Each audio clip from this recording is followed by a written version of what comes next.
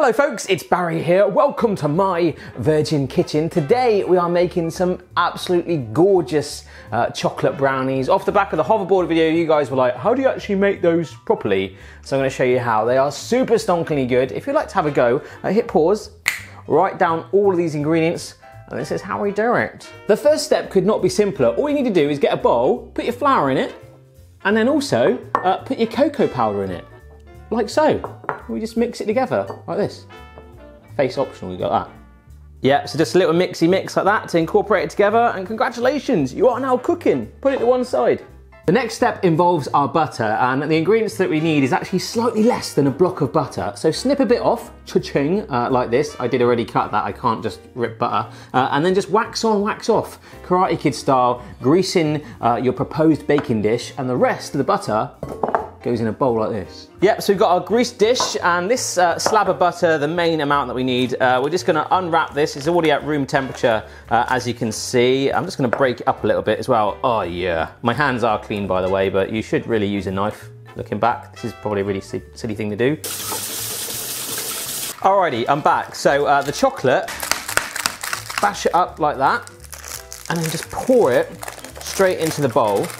Alrighty, that is both the blocks of chocolate in there, and we need a teeny bit less than 2 bars, so whoa. Alright, so that is going in my microwave. It's going on there for blast, okay? 30-second blast until it's all melted together, the butter and the chocolate combined. You could do this over a pan of simmering water if you like. I always do it that way, but I thought I'd do a little shortcut today. Yes. So that was 2 minutes in 30-second blast. Lovely. It's quite warm though, so we're just going to put it over there with our cocoa powder flour mixture to cool down. All right, Boston? What you doing, mate? Thinking about brownies, yeah? Right, so we're nearly there. All we're doing is cracking 3 eggs into a bowl. Look out, do a little sort of hunt, like a forage for shell. We don't want shell in the bowl. And we're gonna add our sugar in there. Yeah, so in goes the sugar, completely coating that. Now, there's 2 ways you can do it. You could get the electric whisk, or you can go pretty much crazy man style and go like that. I'm gonna do that for the old school people, for the veterans, yeah. And of course, make sure there's no shell in it. I need to get a shell t-shirt made up as well, don't I? I think I'm done. Amazing, so it's nice and light and doubled in volume. Check this out, this is our room temperature chocolate mixture going right in there. Make sure it is room temperature, okay folks? Do that for me, please, do it, do it. And all we're gonna do is swirl it through like that. That marbly effect is gorgeous by the buttocks of Henry VIII. Amazing, loving it. Oh my gosh, look at that color. Augustus Gloop himself would love to swim in that. Let's get the flour and cocoa powder. So in goes our cocoa powder and flour. If you're feeling posh, you can sift it in there. But the most important step is to fold it through, okay? So like fold it, like when you're folding your t-shirt after you iron it and stuff. Just lift it through and get all that air. You wanna keep as much air in it as we can.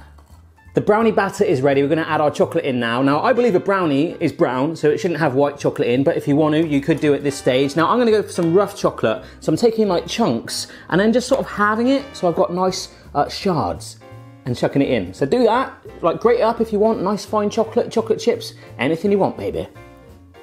Just don't eat it. What do you think of all this, mate? Happy? Good. Chocolate chunks are all in there now, just a little fold to randomize it inside there. So let's pour our chocolate brownie mixture into that bowl. Oh my gosh. Get as much out of the bowl as you can. Of course, you can lick the bowl, any leftovers you've got, and just smooth it out. Oh yes, and now it's time, folks, to bake them inside our preheated oven. Here's some options of what you can do while you're waiting for it to bake. You could pretend you're the King of England. You can wash up, but that's pretty mandatory. You can dance with your dog. You could play a child-friendly video game. Or of course you can do the sensible thing of keeping your eye on it while it bakes. All right, folks, so this is just under 20-minute stage. I want to show you, it's got a little bit of a wobble still in the middle. That is not good, so I reckon it's going to be about 25 minutes, okay? I'll let you know any minute now. Oh my goodness, 25 minutes wobble-free. It smells incredible in here. The other thing I hate waiting for is for it to cool down. So Boston, this is pretty keen right there. I'm going to take him for a little walk, and then we'll have a taste. Alrighty, I'm back from my walk, and I'm just going to cut them in the tray like that, nice and simple. Don't even need to cut it, they're so soft. The knife is just sliding through it. So I'm gonna go for big 9 old squares like this. So good. Shiver me timbers, I have whacked them down on a plate and they are looking so good. I want to lick them up and down till they say stop. It's time to bite one. Oosh. It's so rich and delicious, guys. And if you don't take my word for it, my friend Gary's just turned up. So while you check out my other links to last videos, let's get his reaction too. All good?